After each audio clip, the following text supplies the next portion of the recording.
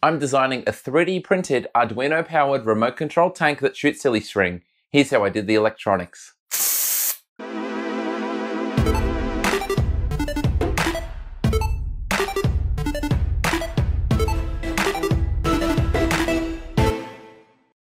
If you don't know him already, do yourself a favor and look up Ivan Miranda. He is building the most epic tank project you've ever seen. It's 3D printed and it's big enough and powerful enough for him to ride on. What an awesome guy, and I highly recommend subscribing to his channel.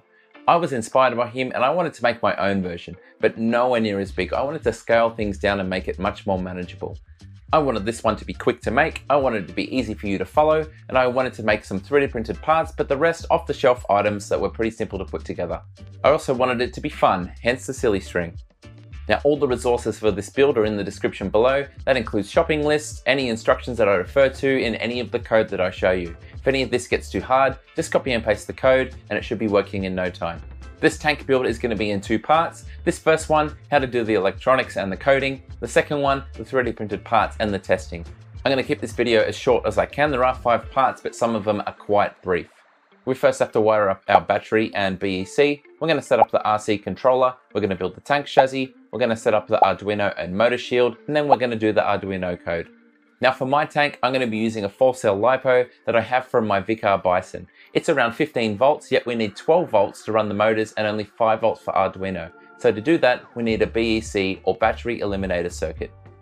Let's have a closer look at the product we've chosen. It's by Matek Systems. It's a mini power hub and it's normally meant for quadcopters. It takes the power in from your battery and it distributes it to a number of different things on a quadcopter. For us, we care about the 5 volt out and the 12 volt out because we're going to send that to our Arduino and our motor controller.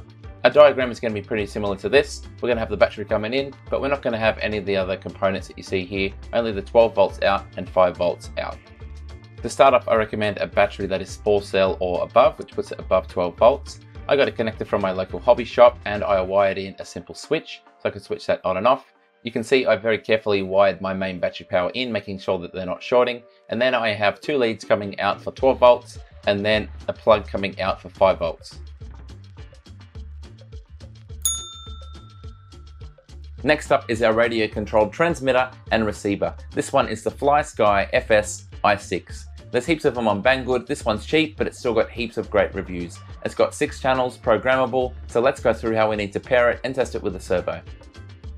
Now the RC comes with this little plug just for binding, and when you plug it in on the top row, it shorts ground to signal, and that gets us ready to bind. So what we do is hold down the bind key as we switch on the transmitter, and then all we have to do is take that 5 volt output that we have from our BEC and plug it into any of the other channels, and it goes signal, positive, then negative. So we're plugging it in with red in the middle pin, black on the side, and then we find that it's bound. We can disconnect our top one, and to test everything's working, let's get a servo and plug that in. Here we're plugging into channel 4, which is the X-axis left to right for the left-hand stick. For remote control plane, that'd be done. And for our turret controls, that would also work, but we need another step for our motors. The most interesting part of this build is definitely this tank chassis. There's heaps of these available online. This one's from Banggood. It was one of the cheaper ones, and I picked it for that reason and because it just looked really cool. There are some linked instructions on their page, but they're actually for another tank model. The first half is great, the second half doesn't match, but if you follow my guide and just look at the pictures, you'll find it's pretty easy to put together with some common sense. So here's a time lapse of the build. All up, I'd say it took me about 1 hour. I made a couple of small mistakes, had to disassemble 1 or 2 wheels, but referring to the pictures, I got it done and it was quite satisfying. Now this thing is all metal apart from the tracks, and the quality is definitely up to what we want here. Most things are anodized or powder coated for protection. I've tidied up the wiring on top. I've put a little bit of hot glue on the motor leads to stop them straining and breaking. Now the next step in our list is connecting everything to this Arduino motor shield, but of course we need an Arduino underneath. And in this stage, I'm using an Arduino Uno clone that's only a couple of dollars from Banggood. I've been using it for a lot of things recently and it's been faultless. Now the shield is a clone of an old Adafruit motor controller version 1. There are instructions available, but they're quite a bit wordy. I think you'll find it easier just to follow this guide instead. The first thing we're going to do is solder in some header pins into some of the empty slots, and on the left you can see we have a 2x1 header, and that's going to be used to get our 5 volts in from the BEC. And then on the right hand side we have a 6x1 header, and that populates the vacant pins, which controls analog 0 through to analog 5, and we're going to use those as inputs to read the pulse from the RC receiver. We're going to start off by connecting the 5 volts. We should already have power going from the BEC into the receiver, and we're going to daisy chain off channel 6 because we don't need 6 channels for this project, therefore plugging in the positive and ground, and then that goes straight into the new header pin we put in, and we have powered the logic for our Arduino. Next we need to power 12 volts for the motor drivers, so we're going to put in the two 12 volt wires that we had coming off our BEC, red and black into positive and ground, as you can see here, and we need to remove this jumper, and that tells us that we have a separate 5 volts and motor power supply. I'm going to plug it in just on the left pin only, so it's not actually bridging those two pins, and now we're ready to go. If we switch on our BEC, we'll see that everything lights up as it should. The green light on top of the shield indicates it's getting the 12 volts. If we look on the inside, we can see we have 5 volts going to the Arduino as well. Now, because we're driving 12 volt motors, we can't use the 5 volts out of the RC receiver to run that. So here I connect a 4-point cable from A0 through to A3, and then I connect that into channel 1 through to channel 4 on the receiver, and now we can get the Arduino to read that. Our last connections for the entire project are to plug in the positive and negative for the DC motors. Now, the way I've done it here is to have the 2 red wires on the outside, the 2 ground wires just inside those. If you use my exact code but you're finding your tank does everything in reverse, it means you have your left and right motors switched, so switch them around the other way. We've got it wired, so let's do a quick test to make sure everything is correct. First thing we need to do is make sure we have the correct library installed. We're going to come to Sketch, Include Library, then go to Manage Libraries. We're going to type in Adafruit Motor, and that should be all we need to find it. And we're going to do it for V1 for this video. There is a later V2 edition. You can see I already have it installed. If you don't, you'll see a big button here, just like that. Click Install and you're ready to go. Now we're going to come up to File, Examples, and then come down and find MotorShield Library. And the one I like to use is Motor Party. The aim of this sketch is to show us how to code the 3 things that this MotorShield can do, and that is stepper motors, servos, and DC motors. So we're not going to use all of this code, but it's just going to ensure that everything is connected and working properly. Relevant bits for us: we have a DC motor, but we have it connected to port number 3 and 4, so I'm going to change that to 3.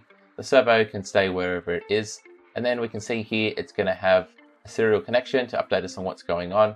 Servo is going to attach, and then it runs through some code. So basically in this code, the bits that we care about are how the motor runs.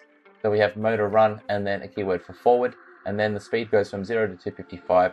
It's going to loop through that, making the speed go up, making the speed go down, and then it's going to make the servo move around as well. Let's flash it to the Uno and see how that works. Once we turn it on, the motors fire to life. I think I had an error in the code where I also had a stepper meant to be on motor ports 3 and 4, so we get a little bit of jittering here, but in my earlier testing it works exactly as it should, so we're ready to proceed. Onto the Arduino code, and yes, this is the hardest part. If it's too hard, don't worry, all the code is linked in the description. Just copy and paste it and go from there. We're going to break this into 2 parts. The first is to get this RC receiver being read by the Arduino so we can control the motors. And to do that, we have this very simple little sketch here. So we have some variables for channel 1, 2, 3, 4. That's where we're going to store our readings. And then we have some variables for the pins that we're connecting to. So in 1 is A0 up to in 4, which is A3. Now in our setup, we open the serial port. We tell it that our 4 inputs are in fact inputs. And then we have a built-in Arduino function called pulse in. It takes 2 to 3 arguments, and this is how it works. We have our variable where we're going to store the returned value. We have pulse in. Our first argument is to tell it which pin we're reading from, and we can see that corresponds to A0. We're looking for changes from low to high, and then here is a timeout, how long it waits for before it gives up on the pulse. Below here I have some code that just spits out to the serial port. Number 1 is reading this, number 2 is reading this, all the way through to number 4. So let's upload that and see how it works. We're done uploading, let's open the serial port monitor, and we can see that we're getting 0 for everything, but as soon as we turn on the receiver, we'll start to get through signals. So when the sticks are in the middle, it should be around 1500, but as we raise it, we can see here we have channel 3 for the left stick up and down, it goes to just underneath 2000, and down the bottom goes to just underneath 1000 with 1500 in the middle. We can check each of the different stick axes are working, and everything is going as planned. So we're ready to transport this code into our main sketch to control the motors. One thing I would note is that this third argument is in fact optional, and it defaults to 1 second timeout. I found that this played up a lot until I upped the number to a certain value, and I found this 35,000 value to be ideal for me. If you're having trouble with this project or a similar one, try upping or lowering this value here until you get consistent readings. Now that that's working, we're going to combine the two bits of code that we've tried so far. Once again, if it's too hard, find the link in the description, just copy and paste what I provide. Alright, our final Arduino sketch for controlling the tank. It's simply a combination of the motor party example and the pulsing one that we just did. Let me talk you through it. Up the top we include our two libraries, and then we attach our two motors to ports 3 and 4, and we set up two servos as well. We have the same inputs to read from the RC receiver. In the setup we open a serial port, and once again tell it that we have 4 inputs. We also attach our two servos and have the same code from the example for motors 1 and 2. Down in the loop we read in our 4 channel values, and here's our first important change. We tell it if this is not 0 or channel 2 is not 0, channel 3 and so forth, do the code in the middle. Otherwise, turn the motors off. Imagine the situation where we turn off the transmitter. It gets a 0 reading, but it thinks it's full stick down in one direction and the tank takes off by itself. So this little bit of code is just a little bit of safety to avoid that. Now we have our 4 signals coming in. The first thing we're going to do is constrain them. So they shouldn't go below 970 or above 1990, but if they do, we're just going to cap it at that, just to remove any stray values. Now I don't know about you, but I find it a little bit confusing working in this range, so therefore I map it from -100 to 100. So we know 0 is in the middle. If I push the stick one way, it's going to be 100. If I move it the other way, it's going to be -100. So we're just doing a straight translation from here to here. Now for the two servos, that's extremely easy. We just map it back to a 0 to 180 degree value, reading from channels 3 and 4, which is set up for the left stick. The left stick is going to change the height, and by pushing it either left or right, it's going to trigger the firing mechanism. That bit of the code is done. Now this next part of the code from here to here is probably the most complicated. Back up the top, I created 2 more values for left track and right track, and programming the logic took a little bit to get my head around, but the end result is actually quite simple. Our baseline is going to be channel 2, which is the right stick up or down, but we're going to modify that by minusing the right stick left and right. So for the left track we minus channel 1, for the right track we add channel 1. This is because controlling a tank is unique. If we push the right stick up, we want both motors forward. If we push it down, we want both motors in reverse. If we push it straight to the right, we want one full forward and one in reverse. So this logic handles that. So to stop our code breaking, we need to constrain it to -100 and 100. Imagine the situation where we had the stick diagonally down and to the left. Channel 2 is going to be reading -100. Channel 1 is going to be reading -100, and that's going to take it to -200. So this just caps it within the boundaries that we had set earlier. I've got a little bit of code here that prints to the serial just for debugging, and I used that when I was first setting it up. And once I was confident it was working, I put in the final bit of code, which is to control the motor. We have a left and a right track, and they both work the same way. If it's greater than a dead zone of 5, we map between 10 to 100 from 0 to 55. Therefore, if we were halfway here, it will go halfway here. If it's a minus number, we know we need it to run backwards, and once again it maps our 2 input values as the 2 speeds of the motor. Then we have the exact same thing for the right track, forward and back. It's finally time to test this awesome tank. For these tests, we're going to ignore the fact that everything is precariously placed on top of the tank, and we're on top of a table where the tank itself can fall off. So let's move right forward and turn on the tank, and then turn on the transmitter. And the first thing we'll test is our servo. This one's going to control the silly string turret angle. We can hear the other one moving. That's going to do the firing mechanism.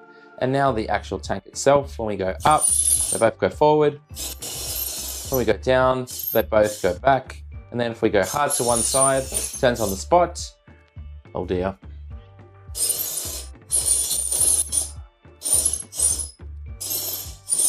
Everything is working exactly as it should be, but I'm going to stop it here before anything gets destroyed. So that concludes part 1, but as you can see, everything is kind of hobbled together. So in part 2, I'm going to design and 3D print the parts that hold everything together and make everything fire. Hit that sub button so you don't miss it. Thank you so much for watching, and happy taking over the world, one 3D printed Arduino project at a time. G'day, it's Michael again. If you liked the video, then please click like. If you want to see more content like this in future, click subscribe and make sure you click on the bell to receive every notification. If you really want to support the channel and see exclusive content, become a patron. Visit my Patreon page. See you next time.